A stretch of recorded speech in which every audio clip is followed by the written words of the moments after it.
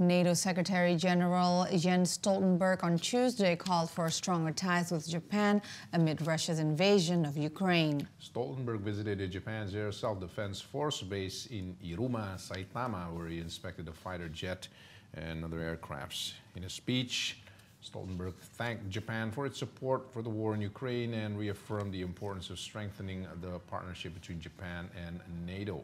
Stoltenberg will hold a bilateral meeting with Japanese Prime Minister Fumio Kishida later Tuesday.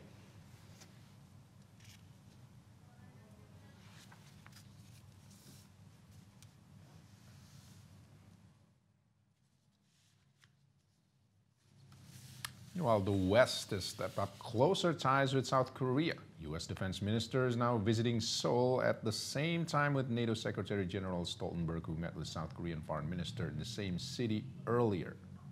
On Monday, NATO Secretary General Jens Stoltenberg called for South Korea to provide direct military support to Ukraine. He said that Kiev was in urgent need of weapons to fight off the prolonged Russian invasion.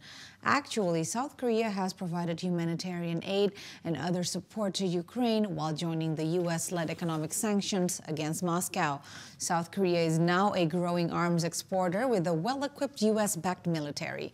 An American official said in November that the United States had agreed to buy 100,000 artillery rounds from South Korean manufacturers to provide to Ukraine.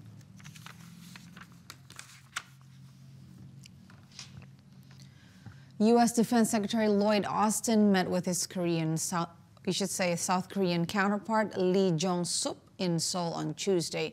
U.S. Defense Secretary Lloyd Austin said the United States will increase its deployment of advanced weapons, such as fighter jets and bombers, to the Korean Peninsula in response to a growing North Korean nuclear threat. Both ministers have agreed to further expand their combined military exercises. Austin and Lee also discussed preparations for a simulated exercise between the allies in February. In my remarks, you heard me talk about some of the things that we've done in the past. We deployed fifth-generation aircraft, F-22s, F-35s. We also deployed a carrier strike group to visit the peninsula. You can look for more of that kind of activity going forward. But in addition to that, you can look to see deeper consultation between our two countries. 아울러 연합 야외 기동훈련 확대 시행, 대규모 연합 합동 화력 시범 등을 통해 연합 방위를 위한 동맹의 능력과 태세를 더욱 강화해 나가기로 하였습니다. 그 자리에서 우크라이나 상황에 대한 설명 그리고 국제사회의 노력이 필요하다 하는 점에 대해서 공감하였고 질문의 핵심인 우리의 무기 지원 이 부분에 대해서는 제가 구체적으로 답변 드리지 않고 우리가 우크라이나 상황에 대해서 예의주시하고 있다. 이 정도로 제가 답을 드리겠습니다.